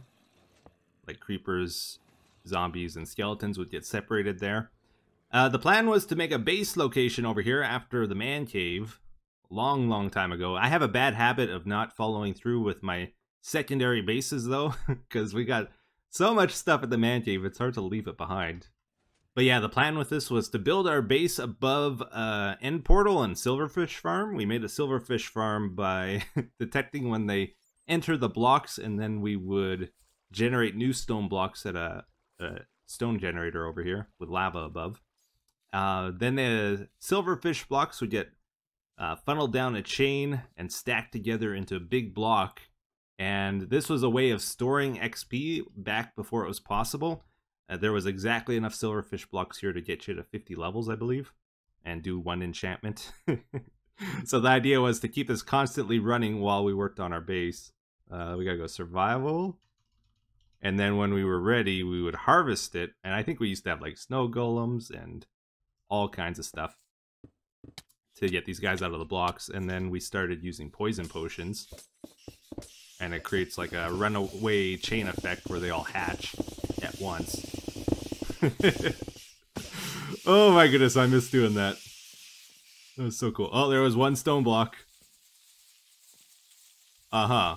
We also had ways of like sending them through the nether to go do mining at locations. There's like a portal system here. There's a whole bunch of crazy, wacky stuff that didn't make any sense. Oh, I don't know what that does. Oh, that lets them free. And there was also a tunnel that we would transport them through. They would walk on one side, we would be on the other side of the glass. And we also got a couple other random builds nearby the stronghold base that's probably worth mentioning. The ice tray, this was like the original ice farm. Eventually this biome changed so water doesn't freeze here anymore. But we had a whole system for like seeding the ice blocks. Pistons would go down or up. We would put them down when we wanted the water buckets dispensed, and it would fill the area with water, and then we would put the blocks up so that it would freeze faster, and then down when we wanted to harvest the ice. Nearby here, we also got the zombie purifier. Ooh. We made a whole giant contraption here for turning zombie villagers into villagers. There was a zombie spawner back there. Used to be able to get zombie villagers from spawners. You can't anymore as far as I know. And then we had a lighting switch to turn it on and off. And then there was a junction if we wanted to send the zombie villagers to the curing stations. They would land down here. Otherwise, they would go to a killing spot here for the regular zombies. Oh, okay, I think I got it figured out. So it only works if there's a zombie villager in here. it turns on some lights and the tripwire gets activated. And then when we hit the medicine button... Oh, that was really flew. Only the ones that have the zombies in will have the weakness potions dispensed. Otherwise, it doesn't waste them. And I think there's also... Oh yeah, and then when they would get cured, that would get them out of the station with this button. And then there's a furnace minecart to get them through the portal. And coal here, in case you need it. Some extra apples for curing them. Man, there's a bunch of stuff out here I kind of forgot about. We don't really go in this area anymore, but this used to be our sand farm. Then we used to fight a bunch of withers out here. We got our silverfish pit with a bunch of silverfish stored up. And we also built a 360 cannon out here I totally forgot about. This was a tribute to my olden days, back before I was even on YouTube, back before Minecraft. I was on a server for like PvP before survival Minecraft was even possible on servers. A bunch of people like were big into making cannons there. And I designed a 360 cannon that I was pretty proud of. Did it blow up? No, it didn't blow up. I don't know how it works anymore though. This is like a remake of it. It's a little bit fancier than the old one. Oh, I remember how it works. Okay, I think we gotta choose where we want to shoot by throwing the TNT in the hoppers here. Again, this is a remake, so the original one was not this fancy. And then they'll use those as the ammo. There we go. Did it blow up? It blew up. I expected no less. I think we finally covered everything in the main area. We can start heading to the Nether. We skipped over the Crimson Wood and Warped Wood farm here. We just built this recently. It's a redstoneless version.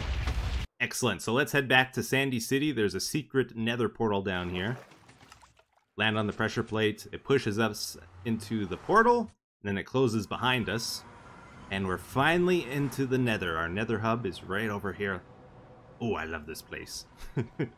So we got 4 main branches, tunnels that go off 4 different directions here to all our important builds. This one is mostly just for farming. We got a sand farm and ice farm down this way. Nothing else really, so we probably won't end up going there. So something we just did recently actually is we mapped out our Nether and marked a lot of the key locations with banners. We're going to be checking out some of these in just a second. You'll notice a lot of our Nether portals have buttons on. These are for lighting and shutting off portals, and some of them will light it and then shut it off after we go through. This is part of the portal network, which doesn't work anymore, but we used to have codes to going to different locations. We would set the code by the delay on the repeaters, and then it would break all the portals that aren't that code, and then it would light the only one that was. I'm trying to think of the best way to explain this, but basically if a portal wasn't available, if it wasn't lit, it would search up to 128 blocks in the Nether for another one that was. So you could control which one you wanted to go to that way, and basically get a free 1,000 block teleport from the overworld to the Nether, and then you go through the different Nether portal you ended up at. And it was all linked together with 2-way repeaters, and there was a decoding system to figure out which portal you would go to based on the repeater strength. And yeah. Anyways, let's check out some other stuff that's a little easier to understand. We got a light show that goes around here. We also got the Decodonizer 9000 at the hub here. So I was very stubborn about building an iron farm, and I was wasting a lot of iron on buckets. So we made a way to buy them. It would empty the cod out of the buckets, and then they end up in here. No, over here. Yeah. And we also have a horse swapping station. We could choose between a mule or a fast horse for going down our Nether tunnels. If we wanted to transport stuff, we would pick the mule. But the game has changed quite a bit since then. We got shulker boxes and ice roads and all kinds of better ways of getting around now and moving things. We got blue ice running down the center of our roads here, so we can get around very quickly now. And I'm thinking we'll want to skip a lot of the transport time down the Nether just to save episode time.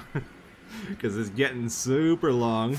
But we got about 10,000 blocks of Nether tunnels, I think, at this point. It's pretty insane.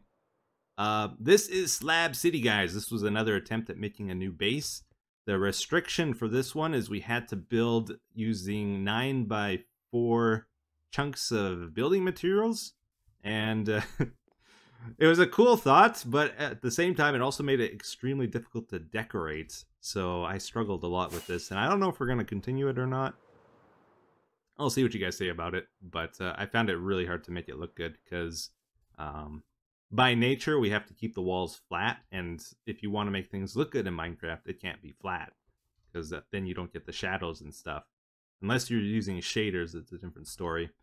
Well, we had a concrete maker over here, just a simple one where we could turn the dust into solid concrete. We had a minecart storage system here as well, so let's say we were looking for a block like pink concrete. I don't know if that'll show up. Oh yeah, there's some in there. We also had a tree farm system, so we would get our saplings. Is it automated? Oh, it tried. Tried to grow it. What about this one? Moving on. The next stop in our nether journey is the amplified base, guys. So at one point in the series, when amplified terrain became a possibility, we did update our world. That was one outside of the game adjustment we made to our world. So now we get amplified terrain when we explore further out. And we tried to make this place work a bit, but it became just a big mess, basically. There's a clock over here that would sync itself to the proper time. I don't think we ever finished that. Let's see. The idea was to use like a bunch of slime launchers to get around this place, and then slime blocks kind of broke for a few years. Well, we had a bunch of slime launchers for getting up the mountains and stuff. These work now, though, which is kind of cool. They were broken for a long time. Let's see here. We had... Oh, I forgot about that. That's like a tree farm. This is a cool thing, though. We had a way of moving a bunch of minecarts, like a storage system made out of storage minecarts. We hit the button, and they would automatically move to the next station in our amplified base area. I think the next one on the list is over here. They should end up over here if it still works. Yep, here they come, and everything goes in the exact same order, which is pretty cool. And then there's one more station after this, and then they end up back at the first one there. We had some kind of weird chicken farm here too. They would like get shot out and fall down a big hole here. And this area is a flower forest, so at the very top of the hill we actually had a flower farm, which I don't think works very well. It's okay, it's okay. It's just not the best. We'd have to manually plant them. Next stop down our nether tunnel is the Mesa mining zone. We had a way of sending out storage minecarts to where we would do our mining. We would send as many as we wanted, and then we would hop on ourselves and go there. Most of this is kind of mined out. We use shulker boxes nowadays for moving stuff, so that's all kind of pointless. But when we would return the storage minecarts full of the clay, it would go up into a sorting system, and it would all organize according to its color in the chests. So white would go in here, and light gray in here, that sort of thing. Also in this area is Drearyville, up these stairs. Let's head over there and do the special. And you know, I think we're going to change it up this time, just for a bit of variety, because we've seen this show several times at this point. We've never seen it with shaders on before. So this is Drearyville. It's a little village up in the mountain, a mining village. This is our disgruntled villager. This is where the tunnel leads up to, and we hit the button that says do not press. Off he goes into his little hideaway, and I think most of you know what's going to happen now. Oh, you can see the light through the wall. Holy smokes. He hops on his flamethrower and he just burns the world down, guys. The whole village is going up in flames. We built the entire thing out of wood, so it would be totally flammable. There's coal blocks in here. We got the minecart that goes up to the coal deposit up there. And we got random TNT hidden all over the place, so it's like constantly blowing up under trees. And oh, I just love this thing. I always get a kick out of watching this.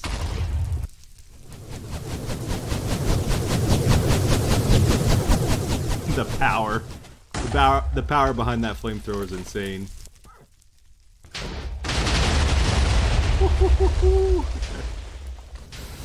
That's the big finale to the whole show. And moving on again, the next stop down our nether hub is our giant ice farm. We just go down here with our silk touch. The water kind of collects it together. Yeah, we just kind of keep going along here, and then we get to the edge, and then a piston thing launches us forward, and then we press left on our keyboard, and we start going the other way. All the water channels merge together, and then they go up a bubble elevator and into the storage over here. And don't forget about the Crimson Keep. This is a newer project we've been working on since the Nether update came out.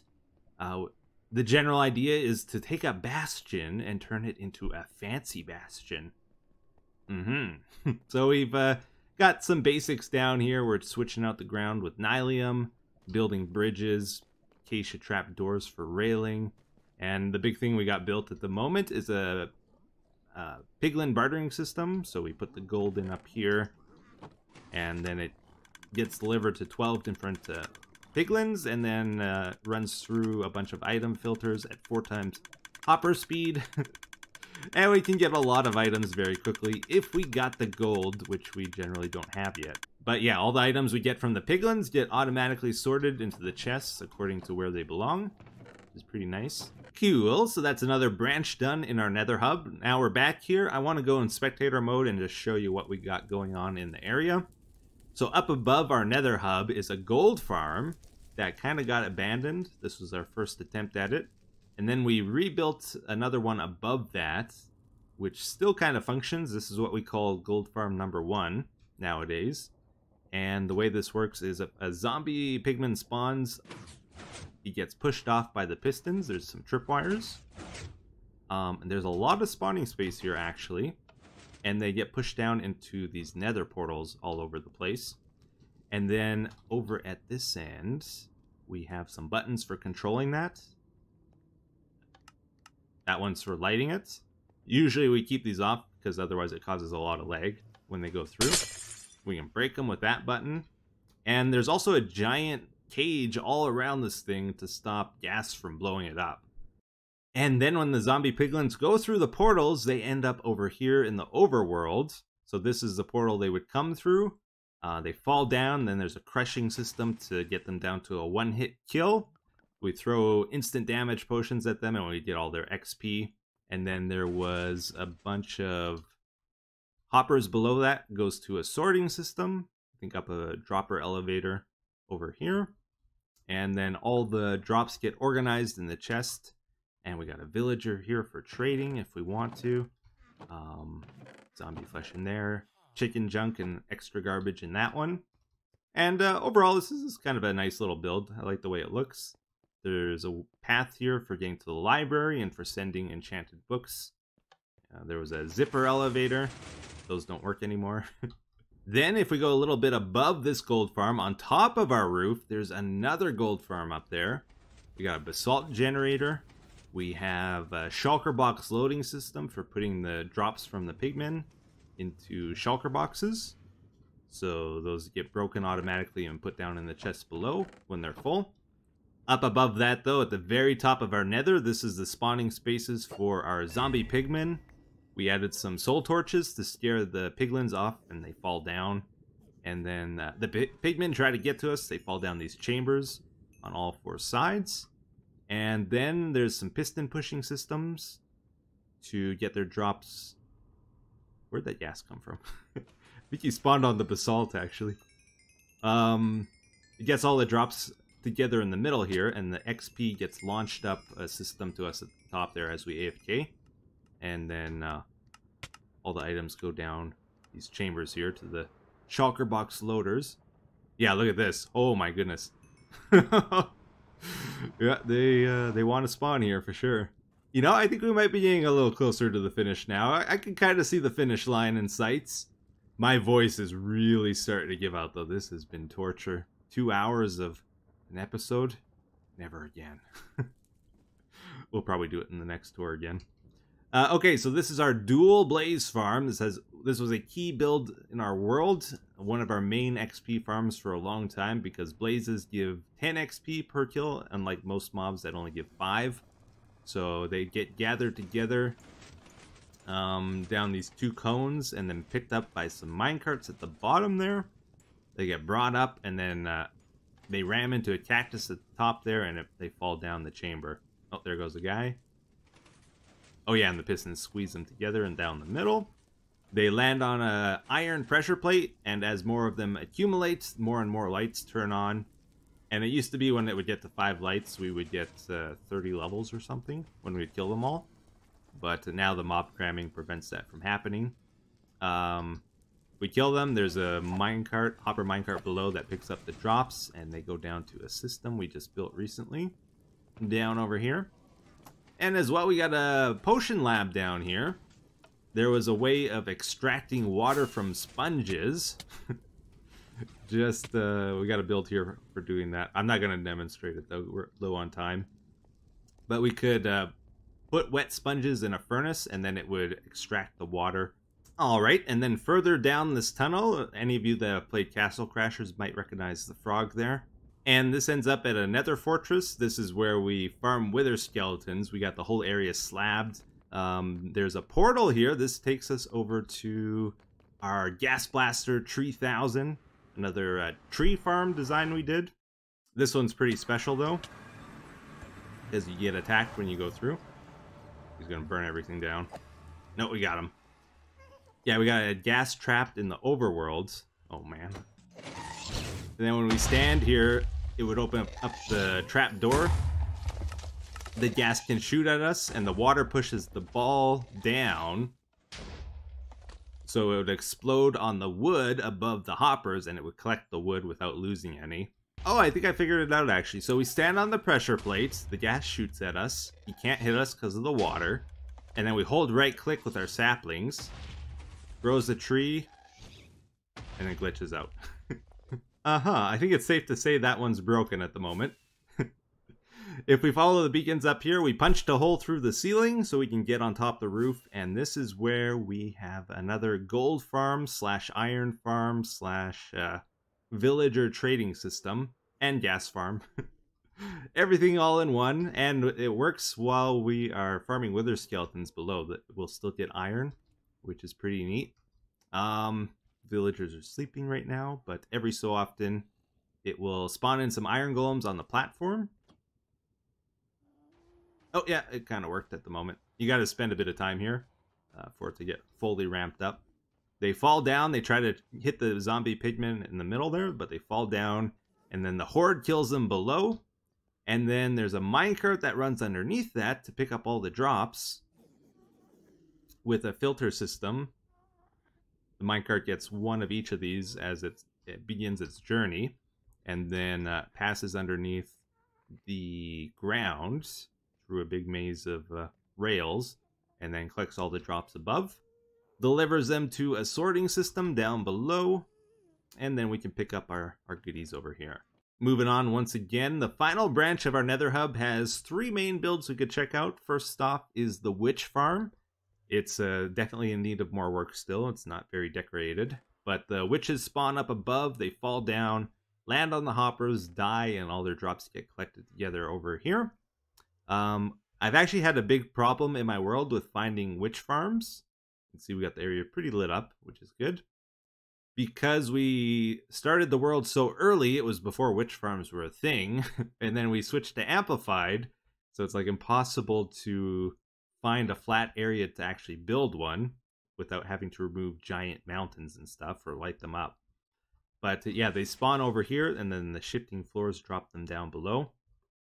This is good for the most part, but a little bit of the mountains are within range of where we stand, so it's not the most efficient farm, and it's only a single farm, and I find there's much better ways of getting redstone, actually, so I don't use it too often.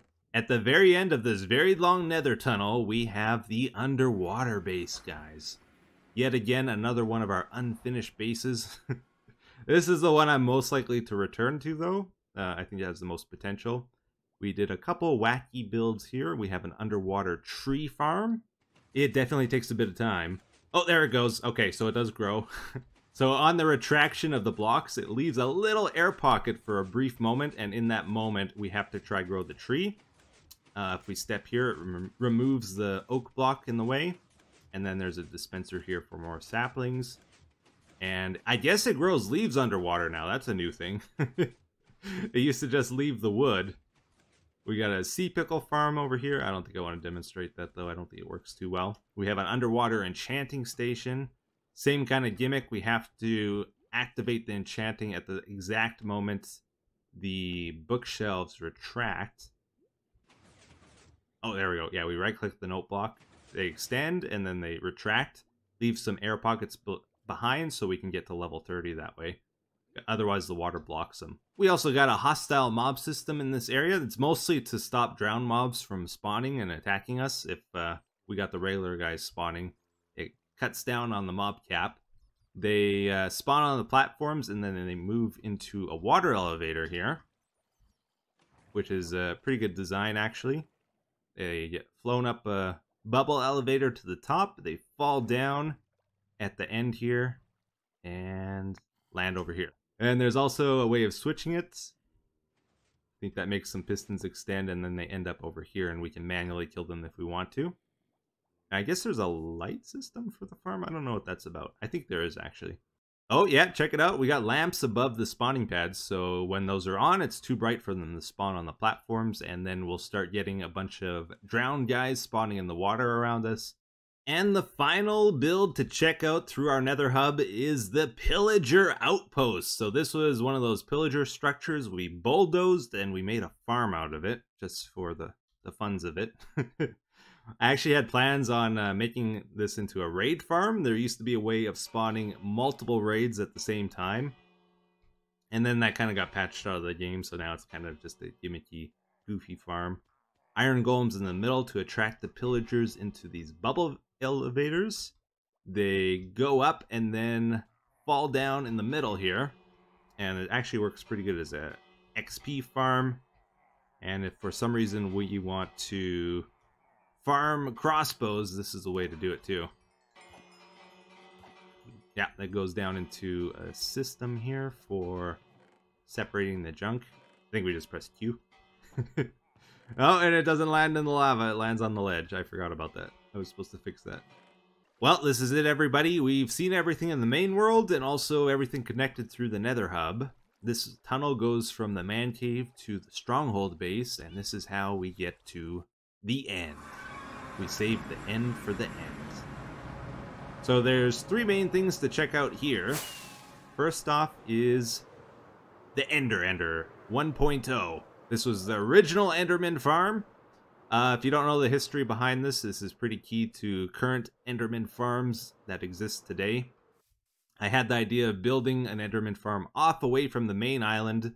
In the past, people used to flood those and light them up, and it never really worked out too well. So I built one way off from the island, and I made a spawning pad system up above here, just the standard flat. They spawn on the pressure plates and get pushed down sort of thing. Get down to a one-hit kill. We brought a horse over here. We could ride around to punch him to death. And it's kind of funny. I think it was during one of my episodes. I was here like looking at the guys and farming them up, and it's like, you know, I originally just made this for collecting ender pearls. And I was like, wait a minute, I'm getting tons of XP doing this. And kind of realized this is one of the best ways of making an XP farm in the game. Again, this was back when you needed 50 levels and all that kind of stuff. Then eventually we outgrew that one, and we started a second Enderman farm out over this one. This one's much more refined. We used the vine trick that the Zip crowd figured out for stacking multiple platforms together. And yeah, I remember building this thing. I think I stayed up to like 6 a.m. that night. Took like over 10 hours or something crazy. This thing is huge. Lots and lots of layers to it. The gimmick with this one, though, is I figured out we could use TNT and flame bows to farm them all at once instead of using our sword. Although I guess you can't do that anymore, can you? Oh, the water puts the flame bow out now. It didn't used to. It would shoot through it. Although, this is going to be hard to demonstrate. I guess this is broken now. We got to shoot that and then put the water back, otherwise it'll blow up the farm. But yeah, that's what it would do. It would blow up all the Endermen. We'd get all the XP still. And if we stood here, all the XP orbs would slowly flow towards us. And we got the enchanting station. With this Enderman farm, we also had a system for moving Ender Pearls through these water streams that would go up to the main island. And then that would go through the Ender Portal back to the overworld and that true spawn thing we saw earlier in the episode. So we can automatically store Ender Pearls that way. Off this direction is the Ender 3.0. This is the one we currently use. And it still works pretty good. Although generally if you're building an Enderman farm, it's better to build it lower in the world so you get better spawn rates. But yeah, we got like a pixel art design here. The Endermen looking, getting ready to fight the dragon. They're mortal enemies. Giant spawning pad here for the Endermen. They get attracted to an Endermite in a minecart. And then they fall down. Over here. Oh. And when there's Enderman here, there's a music box thing that plays. Kind of loud. We can stand here, sweeping edge them. You can collect XP faster than we can absorb it with this farm, so it's pretty much maxed out as it is. But yeah, there's a music randomizer below this that constantly plays and generates random notes. And I think that's about all there is to it, so let's wrap up the episode here. Man, that was a long tour, wasn't it? Well, it feels like I swallowed some thumbtacks. My voice is absolutely shot at this point, but I think we did it. I think we covered all the important stuff. Obviously, we skipped over a few things, but I think we got all the key builds. So let's head over to our fireworks shack here and pull the lever, as we usually do to finish up these specials. We got a bunch of fireworks hidden in the lake.